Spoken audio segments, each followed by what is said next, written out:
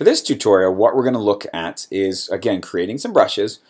But in this case, sometimes you may need to use a different command in order to create the brushes. We're going to look at invert in this case. So let's look at the same way. I'm going to go through my channels here, and we're looking at green or blue or red.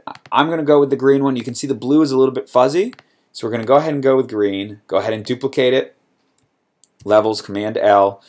And again, we're just going to up these to black, and we're going to up the whites, just moving them inwards. Now, if I created a brush out of this, what it would do is it would create the white would be transparent. So it would almost be like, we'll show you. Let's create a brush out of that. Okay, so let's create a new, let's create a new document here. Sure. And just to show you, I'm going to fill this background with a color. And then we are going to get this brush that I just created. And we're just going to use black. And what do you notice here? You notice that the black stays black and the white becomes transparent. So I'm actually seeing the red through it, right? Almost like a stencil. Well, I don't really want to create it that way. So the way to do it is you're on your channels palette, same way that we just did, and you do the apple eye or image. Right? No, that's not right.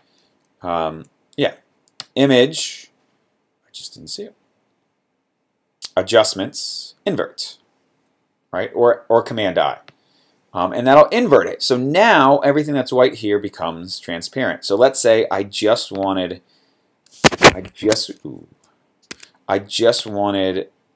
it to be. I'll get out of my brush tool here. What did I do?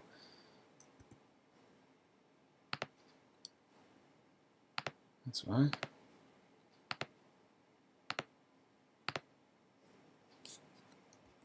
What's happening? All right, we're just gonna back up. Oh, cause I'm on the why? Because all the other channels are. Yeah, there we go. All right, sorry. So let's go ahead and invert that. I don't know what I hit. And I want to get. We'll just use the polygon lasso, and I just want to get in here. And let's say I just wanted this trash can here.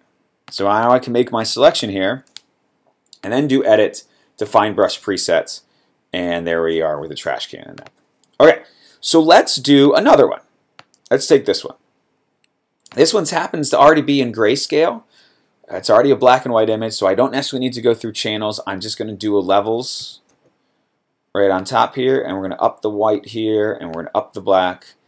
Now in this case, I don't want to go too far with this because I know I need to invert it. So we're going to do Command I, and then I'm going to go back into the levels. And if I need to sharpen up anything or make the white more go away. So I have this really cool textured brush, but again, it goes out to the edges. And so what I would get would be just this square.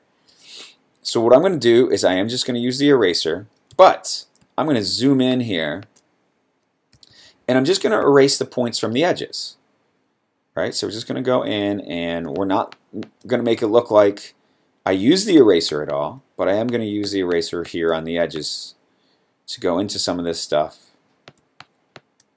Right, we're just going to get rid of some of that edged mark so we don't see the edges, and it's just kind of cleaning that up. And here I'm just going to go right to that point.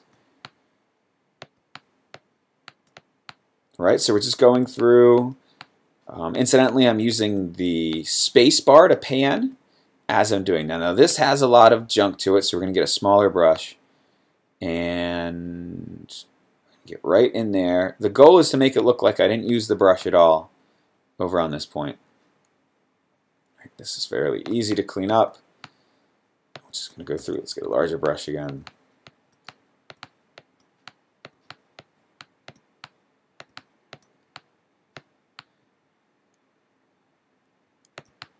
Okay, so just going through and just cleaning some stuff up and get rid of the stuff in the corner.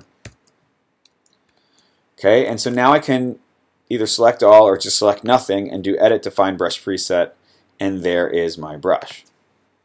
Okay, so that's the way to use invert on something that has a darker background to make a brush.